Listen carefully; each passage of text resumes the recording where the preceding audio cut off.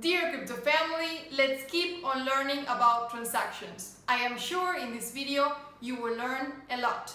Check it out. Welcome to my channel.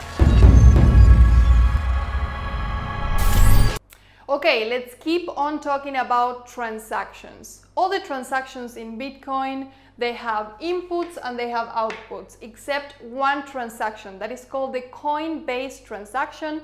This is the first one that occurs in a block. And this transaction does not have inputs. Okay, the inputs that this transaction is going to have is the block reward that is going to be given to the miner, to the person that is able to mine the block, to close the block by providing the right nonce, which is a number or a puzzle that they need to solve in order to mine the block. Okay, that is the only exception. All the other transactions, they do have inputs and they have outputs. The inputs used to be outputs from previous transactions, and the outputs are going to be inputs in following transactions. And the outputs, until they are used, until they are spent, they are called, what we learned in the previous video, go and check it out, they are called unspent output transactions, right? The first thing that we need to do is to clarify that I meet the conditions to send the money to someone else. And I do that by clarifying that I own the private key in order to sign the message and send the money.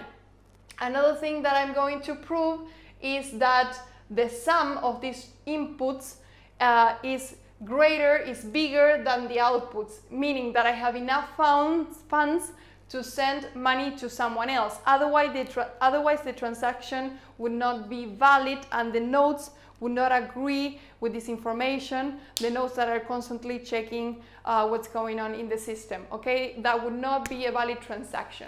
Another thing that I need to clarify is the reference of each one of these inputs, meaning that I have to prove where these inputs, where this Bitcoin came from. And I can't do that because all the transactions in Bitcoin are public transactions and everybody can see where they came from, and there is always a connection between who gave me the money previously. Okay, so I need to clarify that information as well.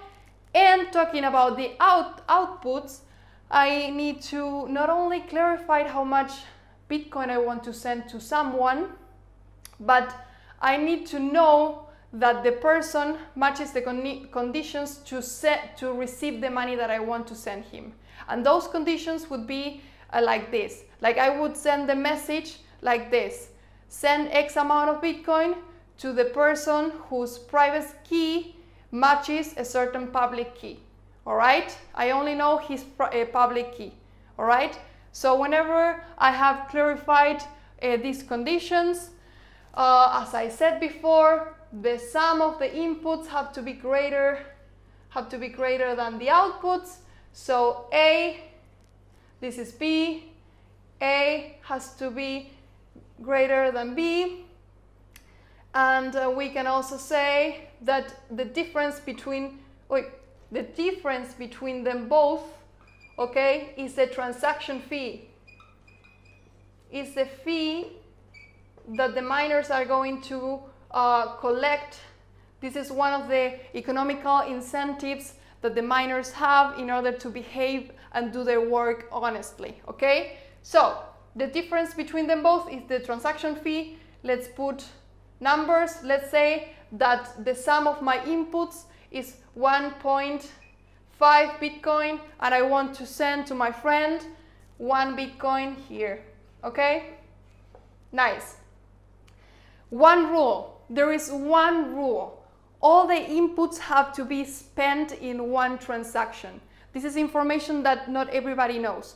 All the inputs have to be spent in one transaction, meaning that the difference here is how much? 0.5 Bitcoin. 0.5 Bitcoin is a very high transaction fee, right? For the amount that I want to be sending. So in this case, what we're going to do is let's say that we don't have this output here. We are going to add another output to this transaction.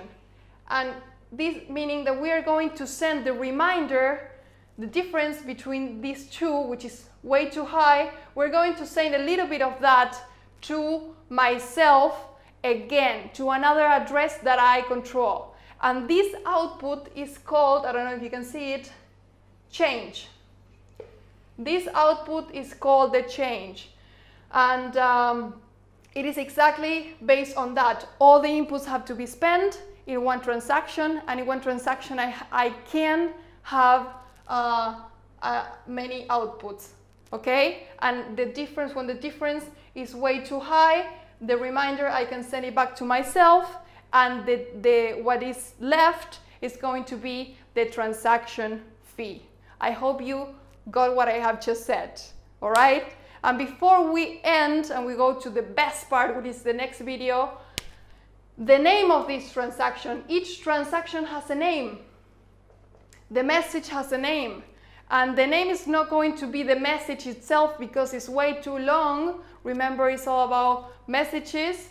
It's going to be a hash of that message, which you're going to learn in the next video. Go and check it out.